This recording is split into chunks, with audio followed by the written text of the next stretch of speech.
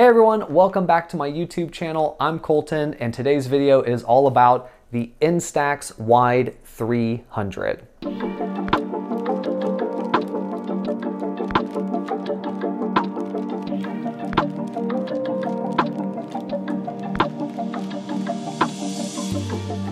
So the Instax Wide 300 is the largest format camera that you can shoot on Instax film. It shoots, as it indicates, a wide picture, so you can get Instax wide film for this. And because the film is so big, the camera is honking too. This is the biggest Instax camera I've ever shot on. I think it's the biggest one they've ever made, although don't hold me to that. But this camera is an absolute blast to shoot. When shooting on this camera, the grip is absolutely massive. It feels great to hold.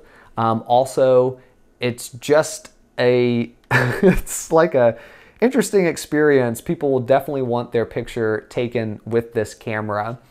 There's really not much as far as any kind of buttons or anything that are on the camera. You really just have a button to take the picture / turn on the camera. You have a sort of dial here to adjust how the focusing will be in terms of if your subject is very close or very far away. And then the only other buttons are really on the back side here. You have a button for flash, and then you have an L&D button as well. So that's honestly pretty much it, other than the door to put your film in.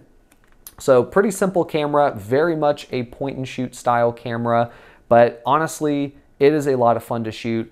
The fact that it's so big does make it kind of cumbersome to carry around, but in a way that's also kind of the charm of the camera.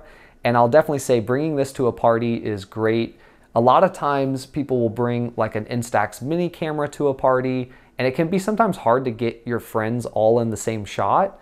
And so, sometimes you'll turn the camera sideways to shoot, which for whatever reason irritates me. I can't stand an Instax picture that is sideways. I always want the bigger white part of the frame to be at the bottom. Character flaw in me, I know. But that's totally solved when you're shooting the wide format, because it's already wide and then the frame is thickest at the bottom, and it's so easy to get all of your friends into the shot and really capture the atmosphere of a party. So that is where I actually tend to shoot this camera the most. Also great if you're walking around town and you're shooting on some other camera, to bring this along with you, strap it to your shoulder, and occasionally get a few shots on this as well. So I'll share a few pictures that I've taken on this camera. I did also have the benefit of getting to take it to a model shoot that I got to play around at. And one thing I learned at that shoot is that because this viewfinder is so far to the side, you do need to compensate in how you angle this camera to take a picture, because if you base it solely off of this viewfinder, your image will be shifted further to one side than you intended. So my experience was shooting with a backdrop. Several shots ended up with the backdrop, sort of behind it being exposed. And so I had to readjust to make sure I was shooting a little further to the right than I meant to, so that I would get shots that didn't have anything but the backdrop in the background. So a little bit of a quirk that most Instax cameras have. This one just, I think, has it a little bit more of an extreme because of the positioning, but totally workable once you kind of get the hang of it. One project I definitely would like to do in the future is pick up an Instax Wide printer and take some of the medium format shots that I've done and print them out on an Instax Wide picture, which I know some of you will say is total blasphemy to not only take shots that come directly out of the camera. But my personal opinion is, you are the artist, you decide what format to display your artwork in. And if you want to take a picture on a medium format camera or a digital camera and print it out and display it that way, totally the same as getting an 8x10 printed or making a zine. That's my opinion. You can let me know if you disagree with that. But yeah, this camera is a lot of fun. You should be able to get them pretty cheap. They do still sell them for like, I think 80 to 100 bucks. I'm just like guessing off the top of my head from what I remember.